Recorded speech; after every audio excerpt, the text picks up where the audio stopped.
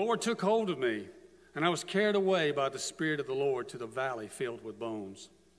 He led me all around the bones that were covering the valley floor. They were scattered everywhere across the ground, and they were completely dried out. Then he asked me, Son of man, can these bones become living people again? O sovereign Lord, I replied, you alone know the answer to that. Then he said to me, speak a prophetic message to these bones and say, dry bones, listen to the word of the Lord. And this is what the sovereign Lord says. Look, I'm going to put breath into you and make you live again. I will put flesh and muscle on you and cover you with skin. I will put breath into you and you will come to life. Then you will know that I am the Lord. So I spoke this message just as he told me. Suddenly as I spoke, there was a rattling noise across the valley. The bones of each body came together and attached themselves as complete skeletons. Then as I watched, muscles and flesh formed over the bones. Then skin formed over to cover their bodies, but they still had no breath in them. Then he said to me, speak a prophetic message to the winds of the Son of Man. Speak a prophetic message and say, this is what the sovereign Lord says. Come, O breath from the four winds. Breathe into these dead bodies so that they may live again. So I spoke the message as commanded me, and breath came into their bodies. They all came to life. They stood up on their feet, a great army. Then he said to me, Son of man, these bones represent the people of Israel. They are saying, we have become old and dry bones. All our hope is gone. Our nation is finished. Therefore prophesy to them and say, this is what the sovereign Lord says. O my people, I will open your gates of exile and cause you to rise again. Then I will bring you back to the land of Israel. When this happens, O my people, you will know that I am the Lord. I will put my spirit in you, and you will live again and return home to your own land. Then you will know that I, the Lord, have spoken.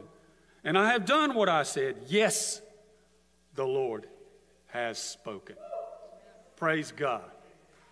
As Paul Harvey said, then that's the rest of the story. Stand with me this morning, if you will. Is that powerful? So the question is, can these dead bones rise again? Can these dry bones of... But yes, they can. Exactly. The word of the Lord. Speak the word of the Lord. Heavenly Father, thank you this morning for your word that is alive and well. And this on Pentecost Sunday, we know that your spirit, as it came upon the 120 in the upper room, and they spoke in power, and the anointing of the Holy Ghost and the power of the Holy Ghost flowed upon them, and they went out and became testimonies and witnesses of your great power. We need that power today. We need that power at Bethel Christian Center today. Not next week, not last year, but today. God, move, Father, on our bones, Father, this morning. God, help us not to go and say, oh, I'm old, I can't do what I used to do. God, help us to know that the anointing, when it comes upon us, we can do all things. We can run through a troop and jump over a mountain.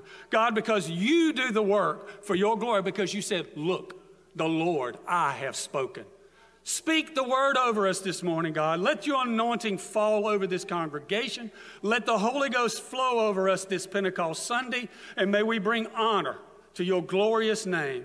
And everyone said, amen. If you will, join us this morning and let us worship the Lord our God.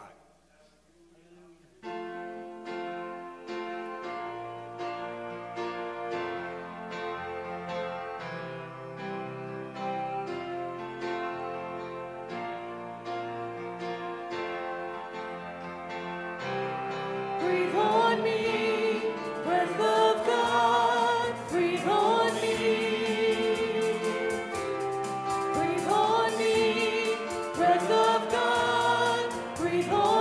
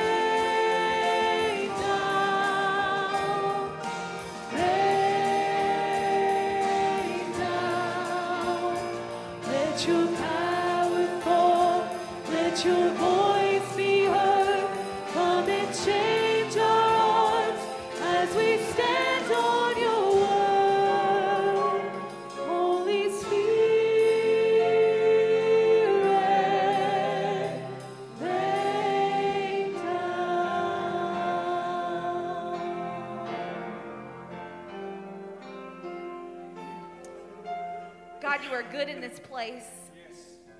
You are good to us. You give us breath that fills our lungs, Lord. Yes. And this morning, as we sing to you, we know that this is the breath of God. Yes, God. Yes, Lord. We have your breath in our lungs. Yes. And we worship you with our whole hearts this morning. You are a good, good Father.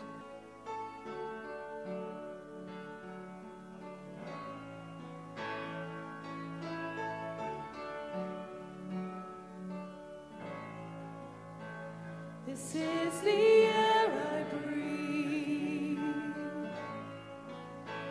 This is the air I breathe. Your holy presence living in me. This is my daily bread. This is my daily bread. Your very word spoken to me. This is the air I breathe.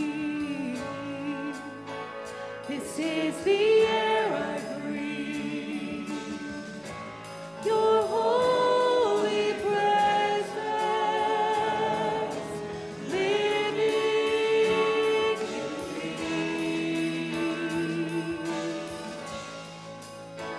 This is my daily bread. This is my daily bread.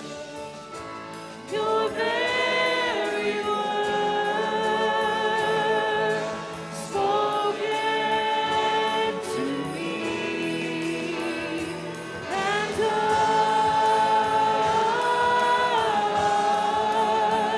I'm desperate for you, and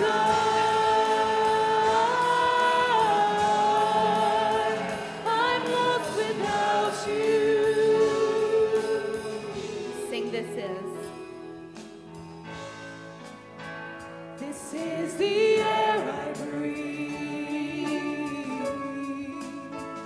This is the air I breathe. Your holy presence living in me.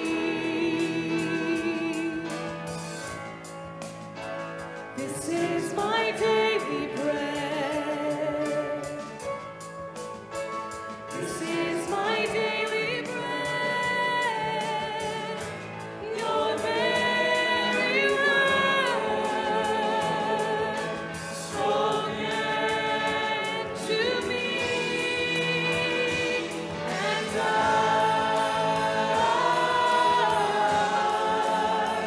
I'm desperate for you, and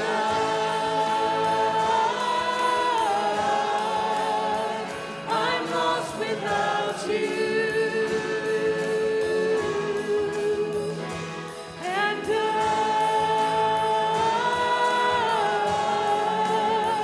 I'm desperate for you, and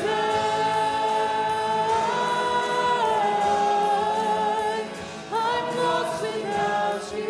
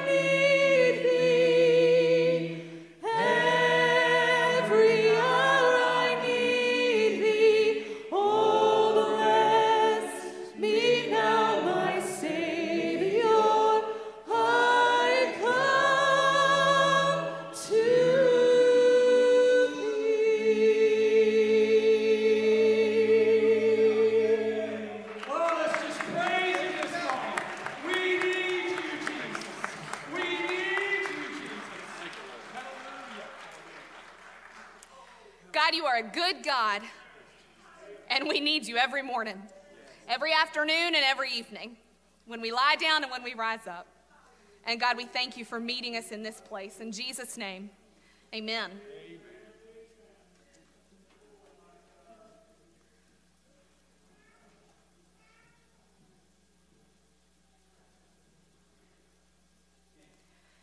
It is good to be in the house of the Lord with you this morning. I have the honor of coming to take the tithes and the offerings here at Bethel. So if you are an usher and you've got your plate, if you will go ahead and come forward.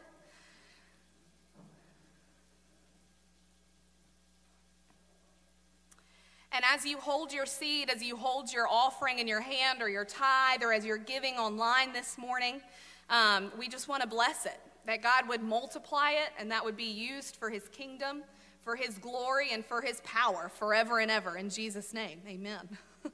So God, we thank you this morning for who you are. God, we thank you that we know that you are a multiplier, and that you can take our little, you can take our lack, and you can make something good out of it. So God, we pray that this seed that we plant this morning, God, will go forth to spread the gospel to those who need to know it. God, that hearts and lives would be changed and that they would be transformed by the power of Jesus Christ. In Jesus' name, amen.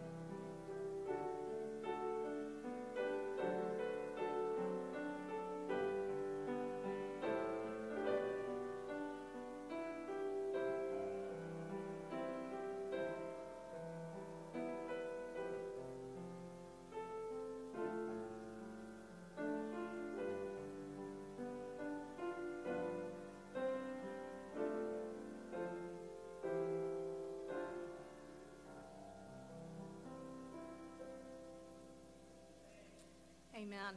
Well, good morning. It's good to be in the house of the Lord with you. As I have said before, my name is Christy. I am one of the youth leaders here at Bethel, and it is just good to see you here on this holiday weekend, this Memorial Day weekend, and this Pentecost Sunday. There's a lot going on, and we are so thankful that you have decided to join us at Bethel this morning. I do have just a few announcements. The first is we will be having a CPR techniques and AED education at 9 and at 1 p.m. on June the 10th, which is a Saturday. If you are somebody that works with children, or if you are somebody that works really with people at all, which is all of us, right? This is a great thing to come to. It's not a certification class, but it is where you can learn about these techniques on both children as well as adults. So if this is something that you are interested in, there is a sign-up sheet that is in the foyer on the Welcome Center. That next Sunday, on June 11th, we are going to be having our baptism and our new members class.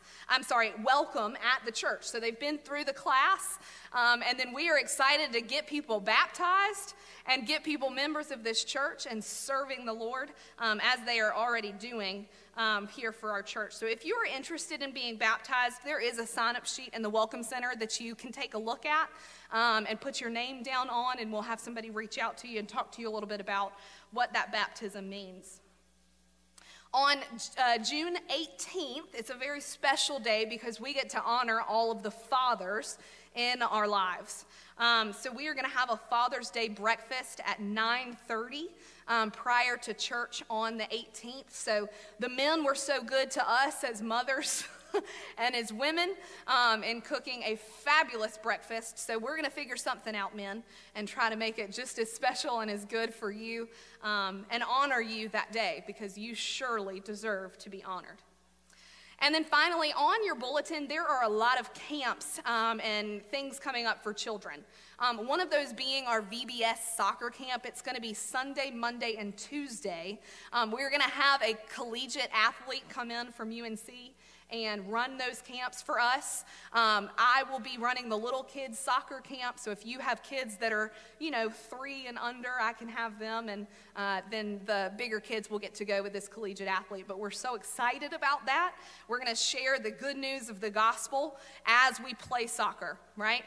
What we're doing, we're going to glorify the Lord. So make sure that you do get that on your calendar, invite your neighbors, invite anybody there, and make sure to sign up so that we know if you're coming or not.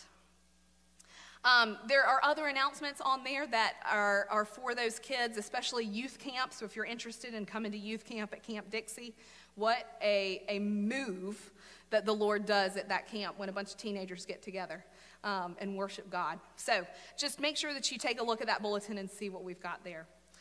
We are going to hear from my husband this morning, from Michael Britt, as Pastor Larry is out of town this weekend. So with that, if you'll welcome my husband.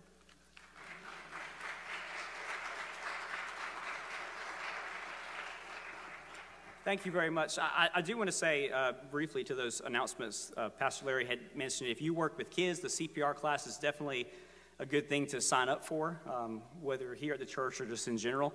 And then specifically that 9 o'clock class is the one that you want to target, because if there's so many, if we don't have as many people sign up, it would definitely be good to only have the one offering. So sign up for the 9 o'clock, and then I think it's 11 o'clock, but whatever the case, that second offering they won't even have, depending on the amount of people that we have. So, but yeah, this morning it's such a privilege. Welcome. It's an amazing privilege to be able to stand before you, not just on this Memorial Day weekend, but also it being Pentecost Sunday. Very excited to preach to you from God's Word. But first, if you would allow me an opportunity just to kind of spend some time with the Memorial Day tribute of sorts.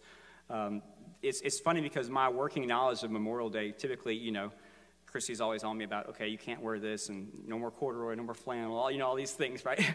And whatever the rules are what they are. But when you look at the history of this, the date of this goes back to 1971 as far as it actually being a holiday. But it really goes much farther back than that, even with Decoration Day and decorating and honoring those that have passed on, especially those that have served in wars and given their lives for the freedoms that we are so thankful for. And as I was looking at this, just reading about the Gettysburg Address and the Civil War, where much of this dates back to, it's amazing that on that day that is well known for what President Lincoln said, there was someone that spoke for 2 hours without notes.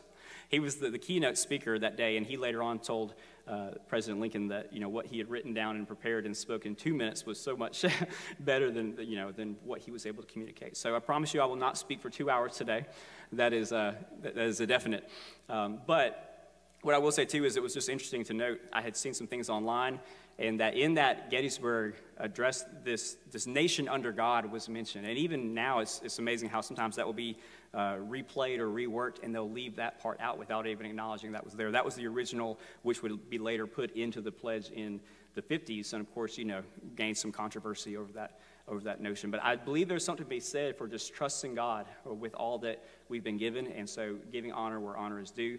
This morning, I do have a brief video. Before you cue that, Alex, Hebrews 11:38 speaks of the martyrs of the faith, and while I know there's a distinction to be made with those that give their life for the gospel is certainly something to be said, too, of men of whom the world are not worthy. So many of us are so privileged to have no clue of what it's like to serve in any kind of a capacity when it comes to a world war, or even our military understanding is just very different from what the older generations grew up with.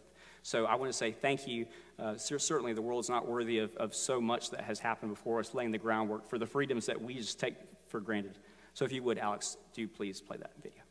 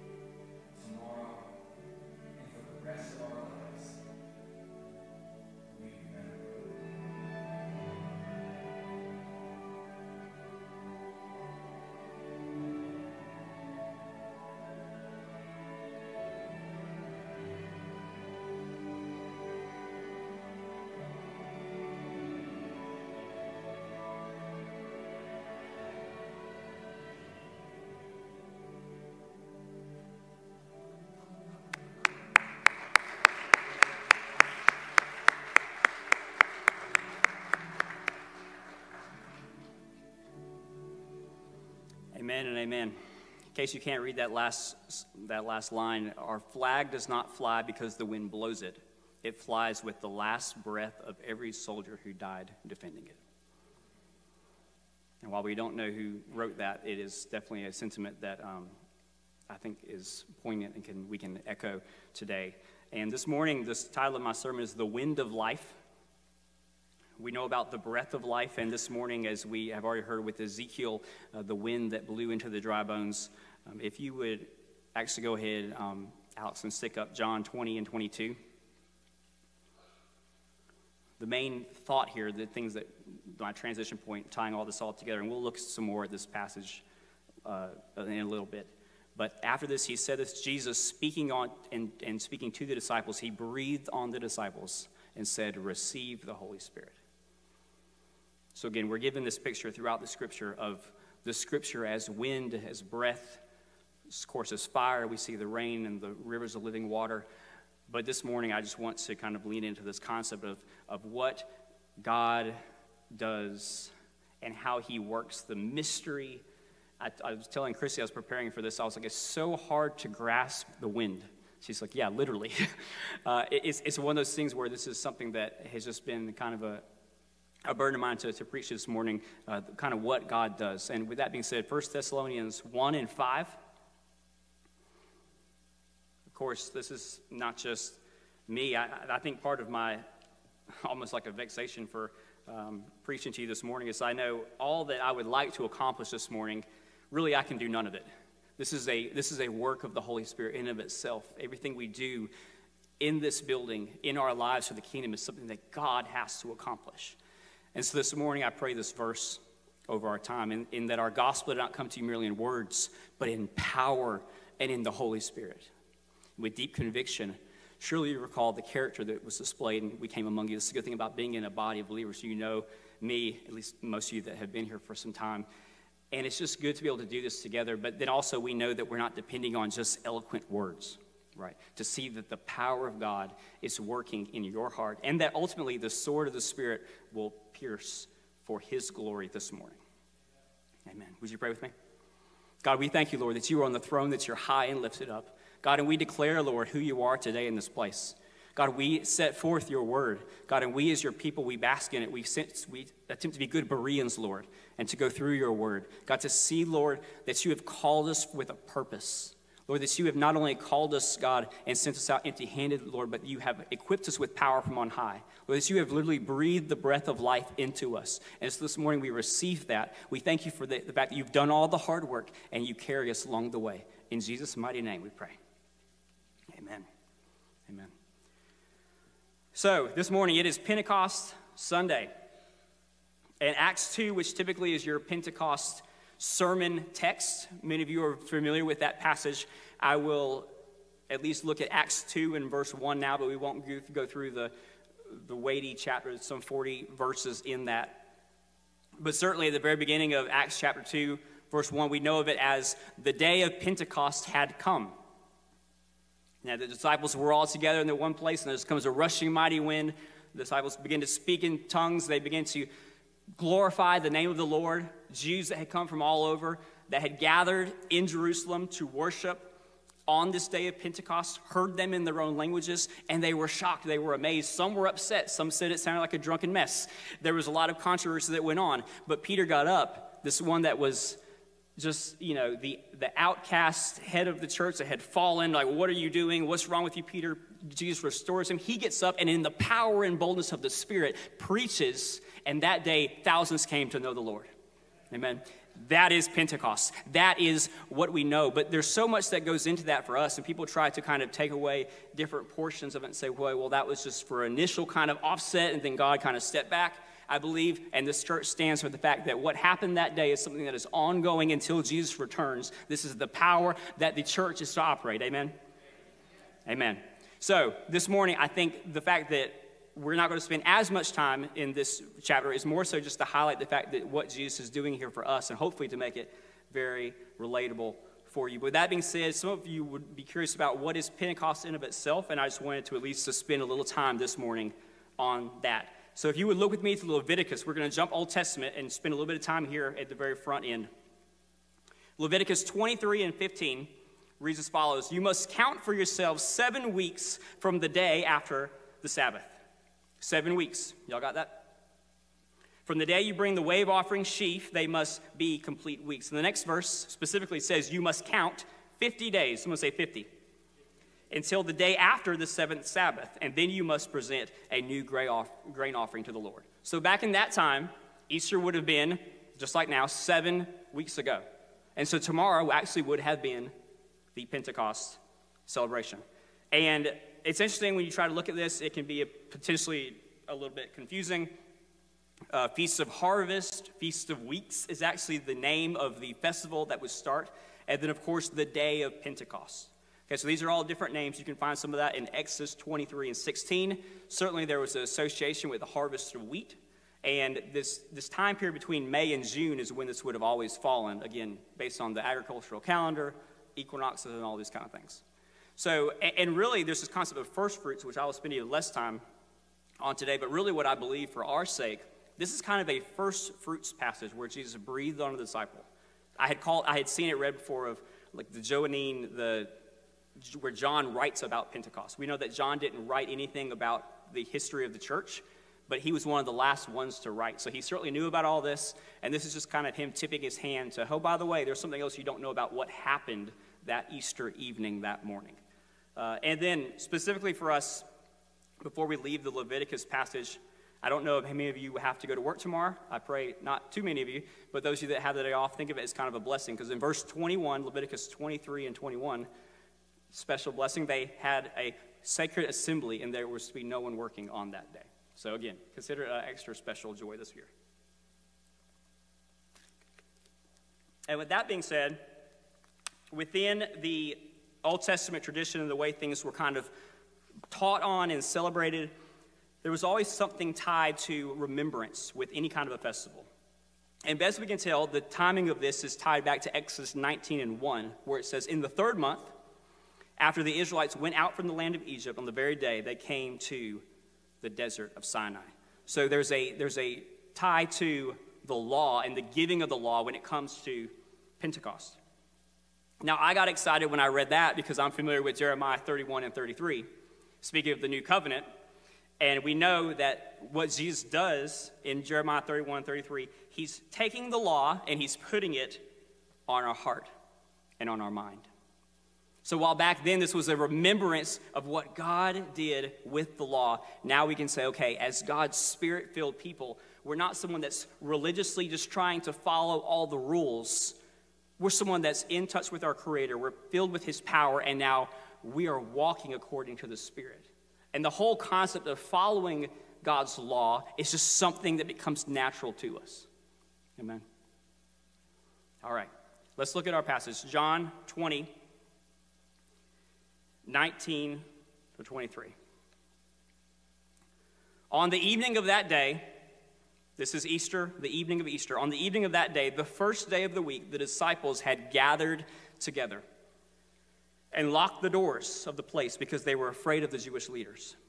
Jesus came and stood among them and said to them, "Peace be with you."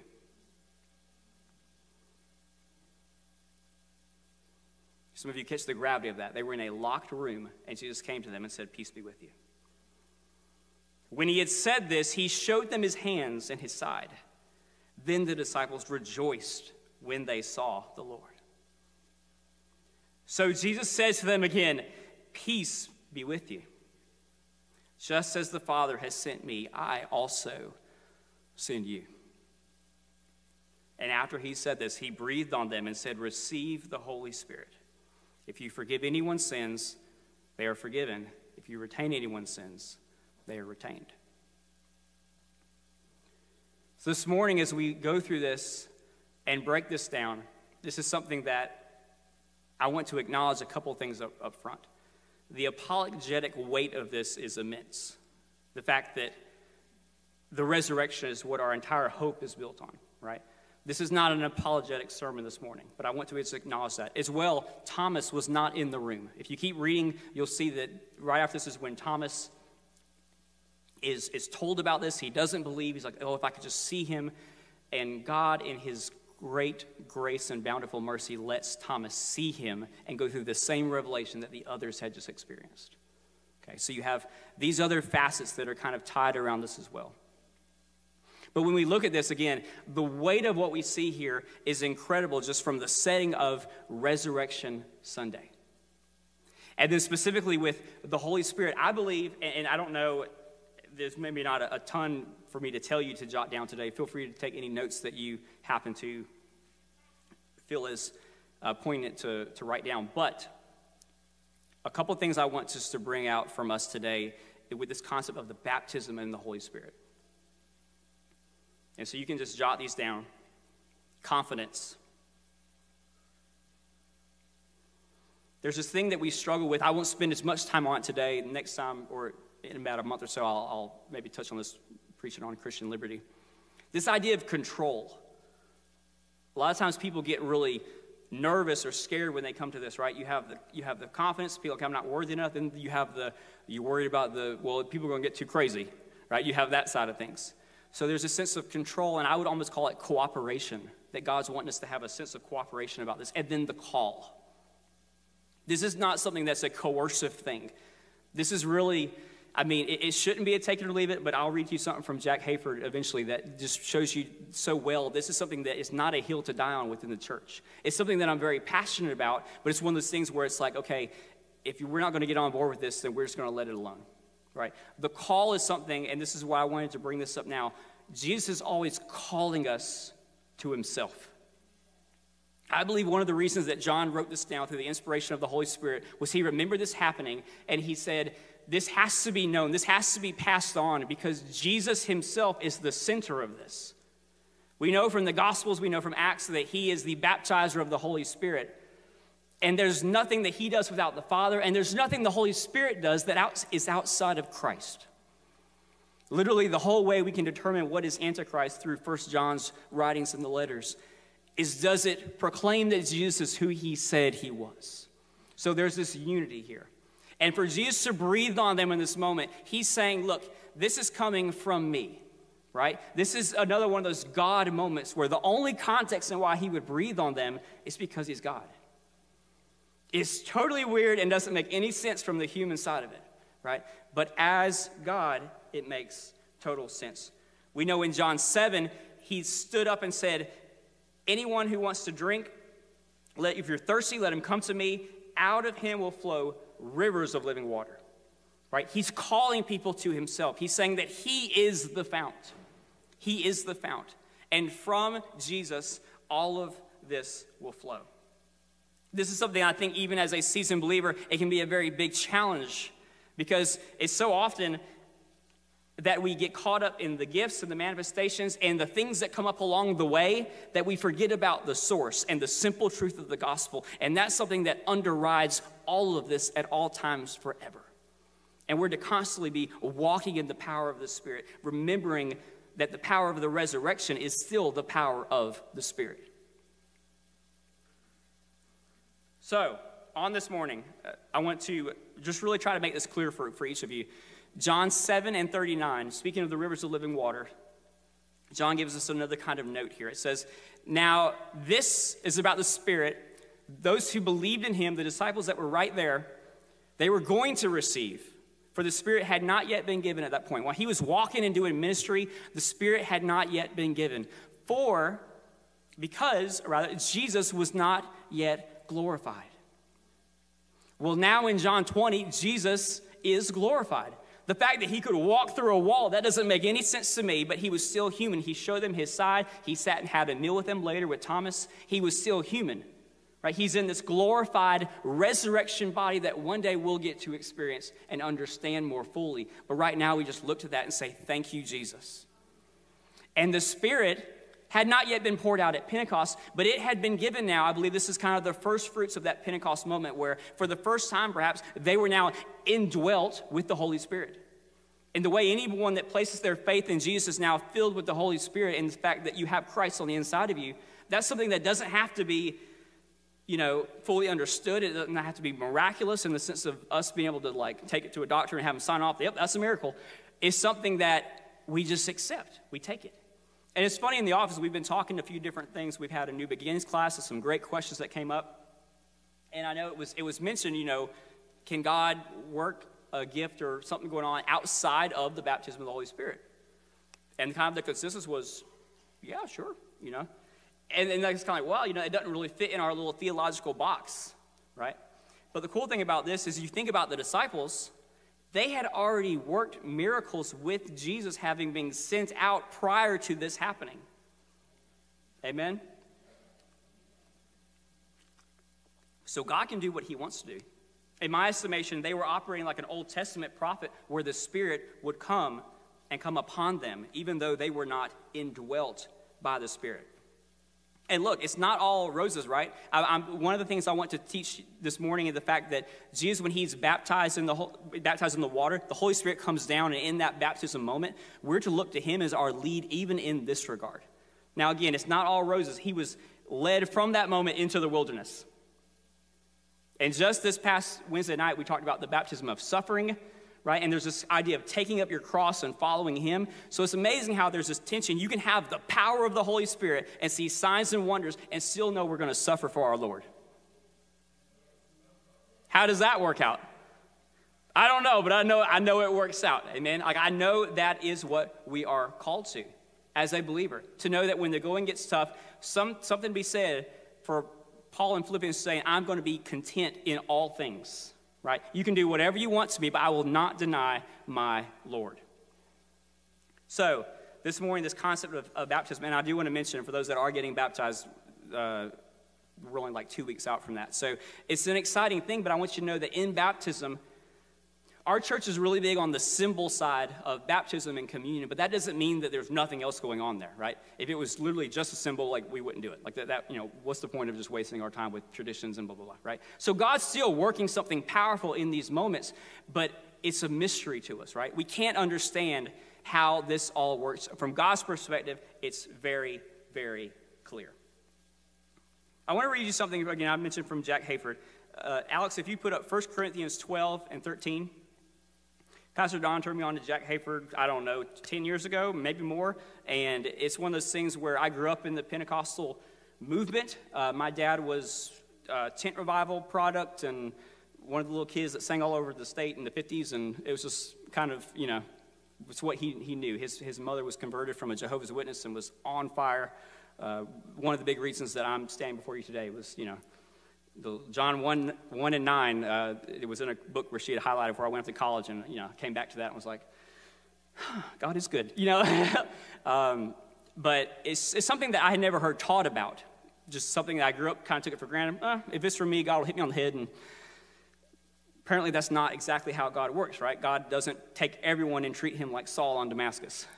So for us today, I think there's some levity that sometimes can be helpful to look at these things. I found this in the note next to 1 Corinthians 12 and 13. For in one Spirit we were all baptized into one body, whether Jews or Greeks, slaves or free, we were all made to drink of one Spirit. Hayford writes about this verse, which is in the very middle of some wonderful chapters. If you want to read more about this, 1 Corinthians 12, 13, and 14, fantastic references to run into. He talks about how the Greek grammar here actually parallels perfectly with all the other baptism of the Holy Spirit verses from the Gospels and from Acts. And specifically, while Spirit baptism describes a primary spiritual reality for all believers, Paul still pleads for a Spirit-filled experience. So again, it's something in theory we can talk about and accept that, yes, God's Spirit indwells, and there's this unity among everyone who proclaims Christ. But the experience itself is something that we are to long for and long for others to experience, because it is a powerful, it is an encouraging, it's such a wonderful gift that we're to walk in, we're to accept with open arms, and to not question the giver. All right, the challenge. The challenge. If you would look with me briefly to John 3. You are familiar with the passage. John 3. Just specifically in verse 8, he's talking to John's recounting a time that Jesus spoke with Nicodemus on this idea of salvation and being born again. This is a work of the Spirit we do not understand, speaking of which he describes it, Jesus compares it to the wind. The wind blows wherever it will, and you can hear the sound it makes, but you do not know where it comes from and where it is going. So it is with everyone who is born of the Spirit. At some point in prepping for this, I was sitting at my computer at the house, and I think the front door was open. I don't know if the kids, Christy, who all was home. But at some point, the back door opened. And I didn't hear anything. It was a calm day. But in about 3 or 4 minutes, that front door slammed. And once I got up to make sure it wasn't a child with a finger chopped off or whatever was happening, I said, okay, it was the wind. Because I know, the simple thing you've probably experienced it when you open up something and you get a kind of a draft, low pressure system, and boom, something shuts. And the wind wasn't even blowing that hard, but you could sure feel the effect. That's how it is with things of the Spirit. Sometimes God so gently is doing something and the impact is so powerful. I can tell you when God turned my life around, I was at a conference witnessing one of those direct evangelism things where I think I talked to one guy named Kyle, and who knows if he ever even heard me because the alcohol consumption or whatever. But I was ministered to that day. And I remember the final night of that conference, Baptist preacher Hershey was what his name was, preaching a lot of Lord of the Ring references, and I hadn't even heard any of this kind of stuff. It's just one of those things where I don't even know how it happened, but God moved in that time where I just surrendered my life to him, and I had a single tear. I was sitting on the very edge, this is, big machoistic man, sitting here at the edge of my pew, or whatever kind of seats we had. All the guys that I was with were on the other end, so I was on the edge, and I had that one tear that ran down. Nobody even saw it, but in that moment, it was just unbelievable, the change that had taken place in my heart. And I don't understand that, right? None of the individual, I'm sitting here recounting to you, none of those individual factors seem that powerful, but I know what God did. And so even though I don't understand all of this stuff, I know that God works. I know that he's the one that accomplishes it to his glory.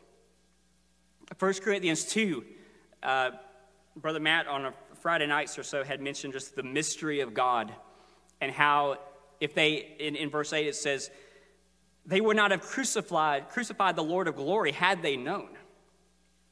This gospel is mysterious, but the fact that the gospel works is so plain.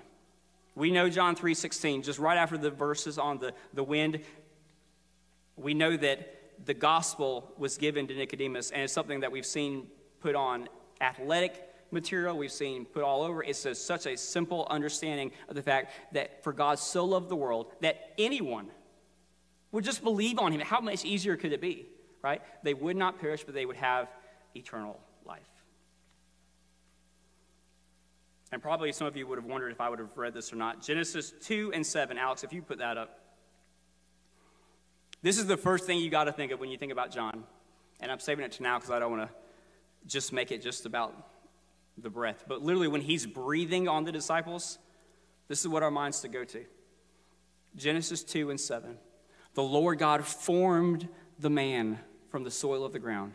Adam, the first person, is just being made to life. But he's like those people, right? The army with no breath in them. But God breathes into his nostrils the breath of life.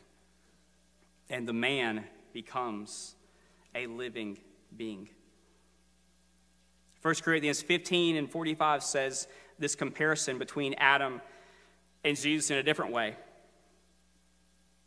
So as the first Adam became a living person, the last Adam became a life-giving spirit. Hallelujah. We know that in Romans that through one man's death, right, we all died. But at the same time now, the fact that one man lives, we can have life.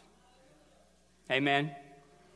This is a beautiful thing. This is something that I think is pointed to with what I had Brother Denny read off the top. We won't take much time on that passage now. The passage of the dry bones, yes, it's about Israel, but I think the church should grab onto that as well and not let that promise escape without us having a hand in it too, because I think the church, we have a big part to play, right? Certainly Israel has a great promise, but I know the church is something where we can see the Gentile promise played out in the world. And even last week, we were talking about how, sometimes you wrestle with God's work and how it all works out. As I was looking at Ezekiel 36, the chapter right before that, something kind of struck me powerfully. He says that I'll give you a new heart. I'll put a new spirit within you. Remove the heart of stone from the heart of flesh. Well, did you know 3 times this is talked about in Ezekiel? If you go back to chapter 11, it's spoken of again. I will give them one heart, put a new spirit within them. I will remove the heart of stones from their bodies and give them tender hearts. Alex, if you would put up Ezekiel 18:31. This is the third note, which I just found so interesting that it was written differently. Ezekiel 18:31. Throw away all your sins you've committed and fashion yourselves a new heart and a new spirit. Why should you die, O house of Israel? Doesn't that sound different? And it's written in the same book, I don't think Ezekiel, through the inspiration of the Holy Spirit, was confused either. Right? I don't think he was confused as to how that all worked. Because ultimately, we have a part to play. Will you rejoice, God, with me in this verse? Titus 3:5. Won't spend any time on it. Titus 3:5. He saved us not by works of righteousness. We have a part to play, but it's not our work that gets the job done, amen? But that we have done on the basis of his mercy through the washing of the new birth, the renewing of the Holy Spirit, whom he poured out on us in full measure through Jesus Christ, our Savior. And I know part of it is just daily surrender. 2 Corinthians 5:14 says, for the love of Christ controls us, since we have concluded this, that Christ died for all, therefore all have died. If you would, let's go back to Acts 2 just for a moment, because I want to make this very clear about what our part is to play. At the end of this Acts 2 moment, at the end of the sermon, it says the people heard it and they were distressed. They literally asked the disciples, what should we do, brothers? So here's the answer to our part. repent. Turn from our sinful ways. Turn from ourselves. We're told to be baptized in the name of Jesus for the forgiveness of your sins, and you'll receive the gift of the Holy Spirit. I read behind an author, someone that I hadn't looked at in 8 years, back when I was doing my master's at Regent. It's one of the most foundational things for the way I look at the Holy Spirit, of course, with the academic teaching of Dr. Hayford. But it was mentioned that the Holy Spirit, yes, you confess Christ and you receive the gift of the Holy Spirit. In the early church, that was not head knowledge. That was not something that they read about, something that they taught about, something that they said, this is, we got to teach you how this goes. This was dynamic experience, that you confess Christ and you receive the gift of the Holy Spirit.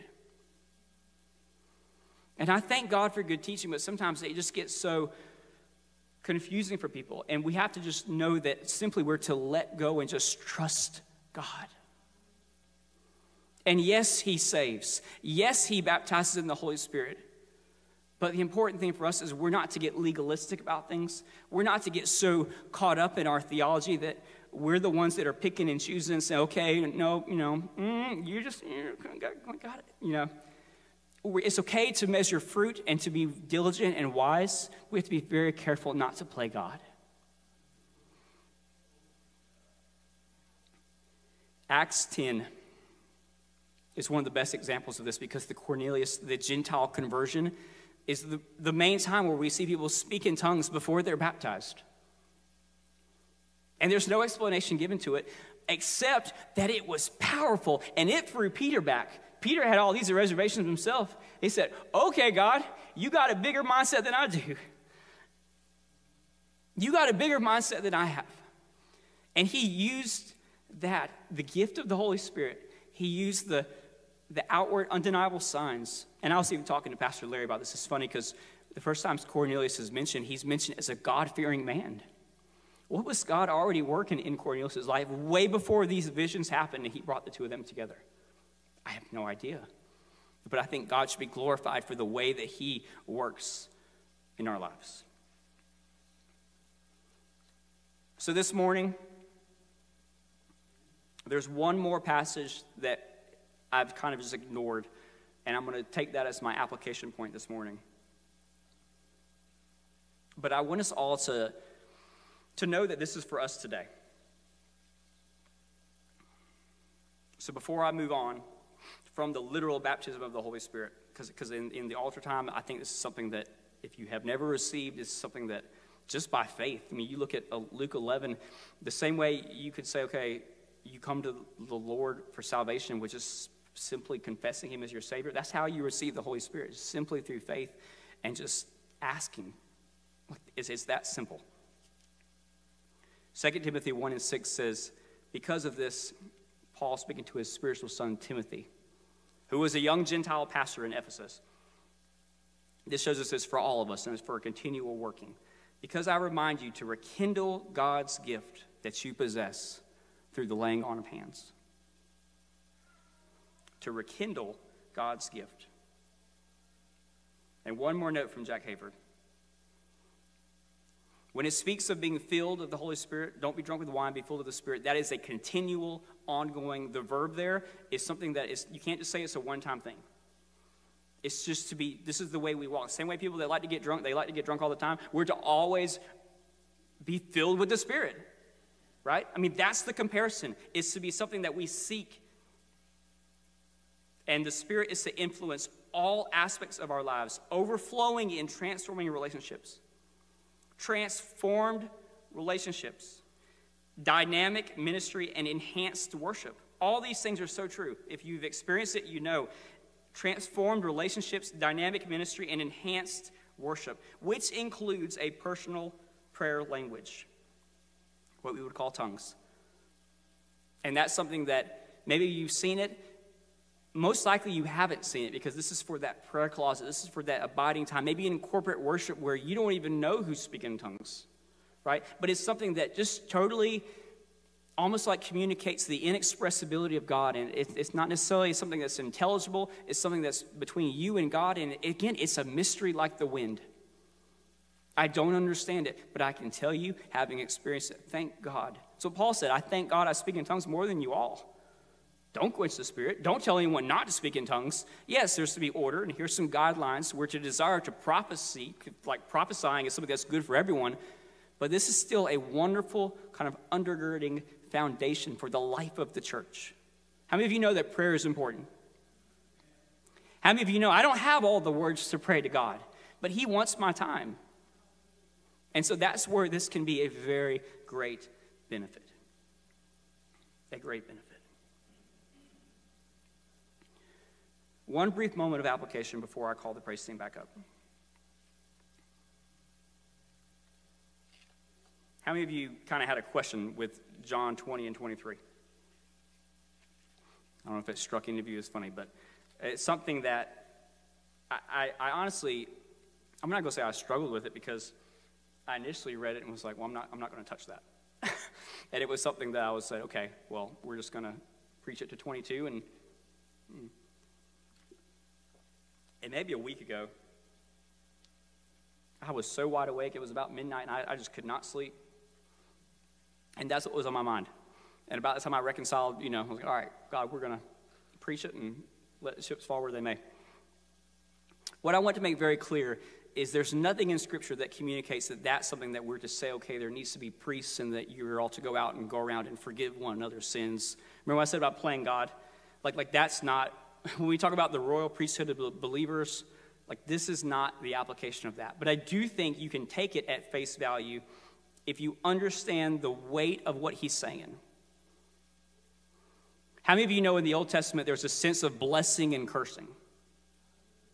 How many of you know there's even a component of that when you look at the great commandment to love God and then the flowing out of that to love people, right? When we are to love people, that doesn't mean we just walk around, we love everyone, we forgive everyone's sins, everybody's going to heaven, kumbaya. Like that's not what the verse is saying. But in the same way Jude says, snatch those out of the fire that you can. There's a sense that we're to go forward and proclaim the gospel. Yes, you have to kind of like eat the meat, spit out the bones, pearls before swine. There's all these understandings of kind of the guardrails, but still we're to walk forward. And when you are speaking God's truth, his Holy Spirit will do that work. Just like this morning I said that my words, if it's not for the Holy Spirit, it's all going to fall flat and all of you will be asleep, right? God has to do the work.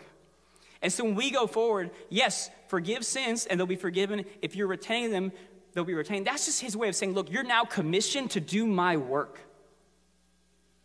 You don't replace me, right? Jesus is this representative that we're to walk in step with, but we don't jump out in front, right? We're not the ones that say, okay, now I'm in charge and, I'm going to tell you blah, blah, blah. But we are to do the work that he's called us to do. We're to be salt and light. And so when we go out, we do carry the power of life and death in our tongue. And we're to yield that to God and to the Holy Spirit and to be wise about the things we say and to know that when you cast a curse on someone, even with the way you're talking to them, that can have an eternal impact.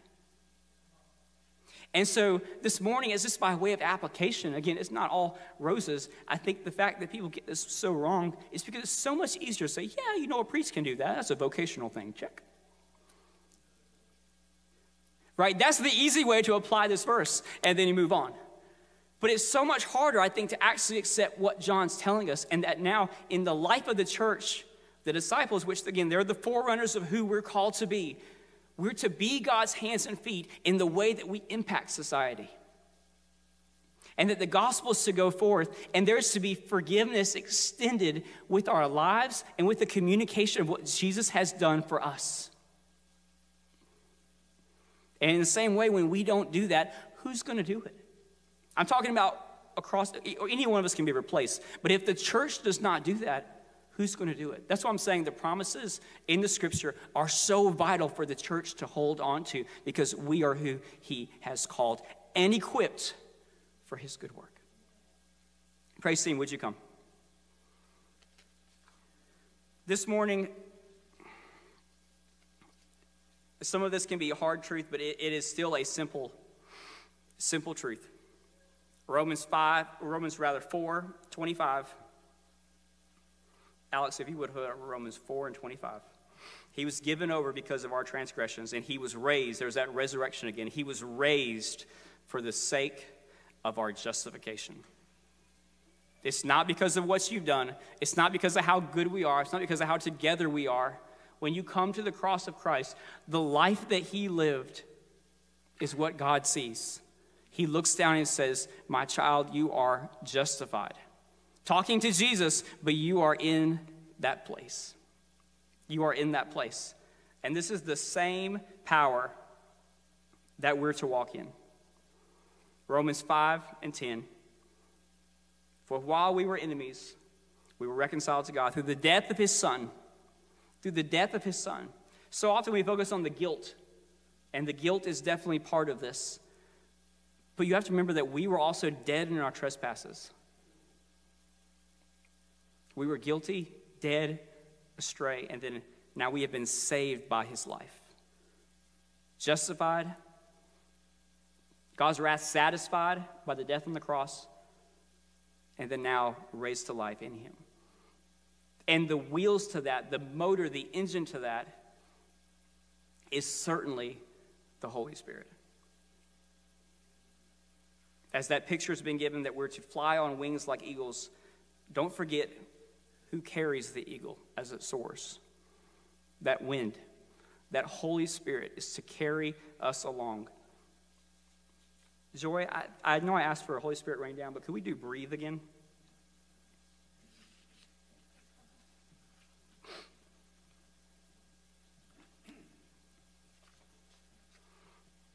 And one more thing I would say before we go into a time of worship.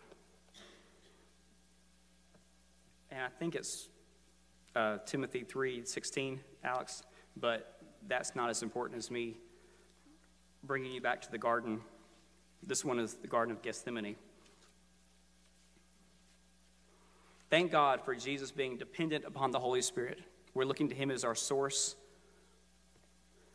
As we seek to be baptized in the Holy Spirit, to just be filled with the power that God gives out, that he pours out on those that he loves. All this is possible because Jesus said, not my will, but thy will be done. And there's no way he said that out of his flesh. Out of his flesh, he said, if there's any way, let this cup pass. If there's any way, we would have all said the same thing. But in Timothy, it talks about how he was vindicated, he was raised up by the Spirit. You can see that there's this notion in Hebrews of him saying yes to the Father's will. And the beautiful thing about that is, even though we don't understand the fullness of the Godhead, he said yes through the power of the Spirit. He said yes through the power of the Spirit. Would you stand this morning as we go into a time of worship?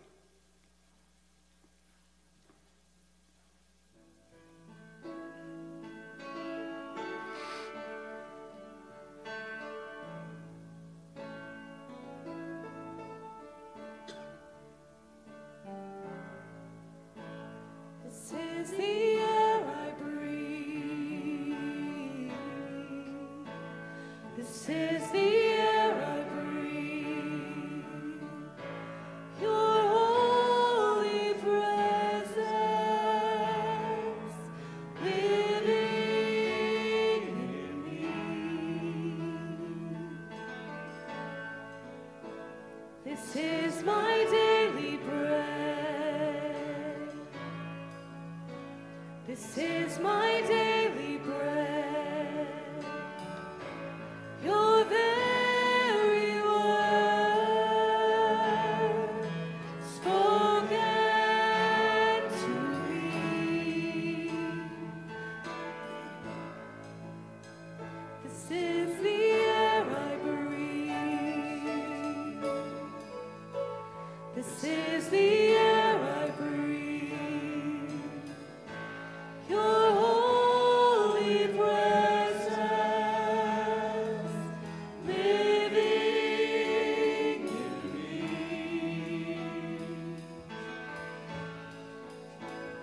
This is my daily bread. This is my daily bread. Your very word spoken to me.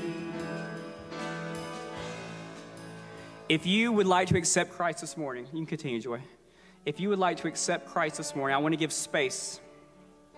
I don't want to rush past something that could be critically important for someone in this room. As they continue to sing, if you would like to accept Christ, please come down.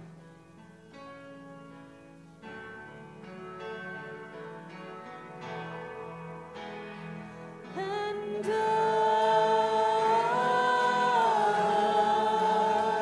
I'm desperate for you. And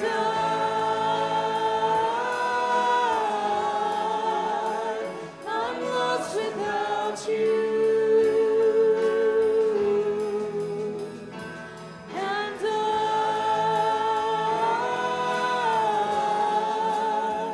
I'm desperate for you. And If you'd like to come worship this morning, we end our service around the altar, the time of prayer and worship. This morning, I believe if you have never been baptized in the Holy Spirit, there's no time like today.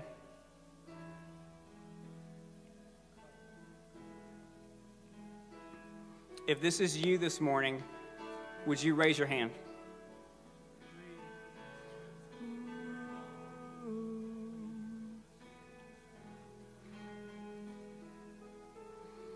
And I will tell you, if you're nervous about the attention or whatever, just open your mouth and worship. The first time I had ever been baptized in the Holy Spirit, it was in a hotel room at a conference. And I came to Miss Carol Sunday morning after that, maybe it was Thursday.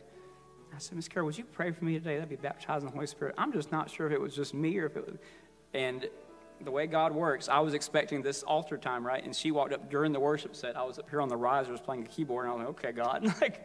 And there was no doubt that it was him. There was no doubt it was, and that's just what God will do. Just open your mouth and worship him. And we like to get bogged down in our understanding and our rationality, and it doesn't fit, our structure and our order. But God's not worried about all that. He's put enough guardrails in place that, it's a lot easier to throw a wet blanket on something than to get something going, right? So don't worry about that as much. Would you worship this morning? And we will take time for special prayer requests in just a moment.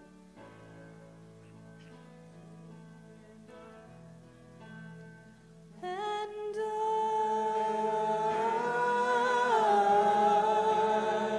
I'm desperate for you. And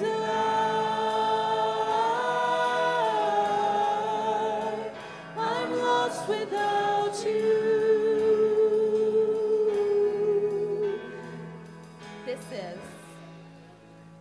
This is the air I breathe. This is the air I breathe. Your holy presence living in me. This is my daily bread.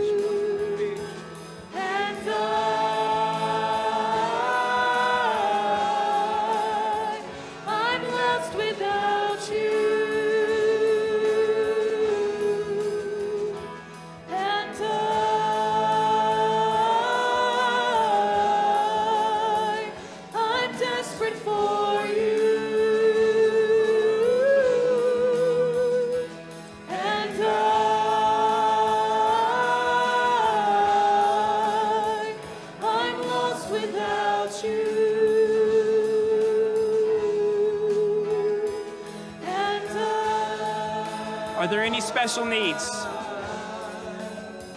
there any special needs? Are there any special needs before we move on this morning? Special needs. All right, let's worship a little bit longer.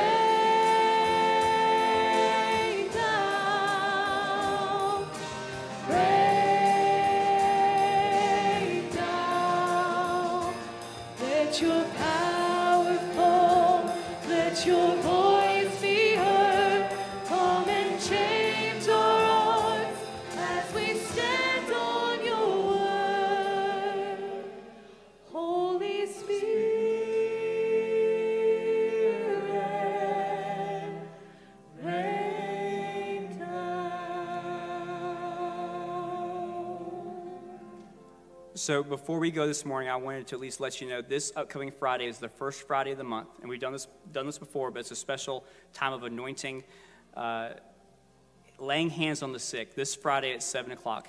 So if you would be willing to come out and pray, if you know anyone that has an ailment or something that's a special need, physical healing, there's something that we're intentionally praying and seeking God for this Friday at 7 because it's the first Friday of the month. And with that being said, we can continue just to worship, and I wanted to officially dismiss the service. Would you pray with me?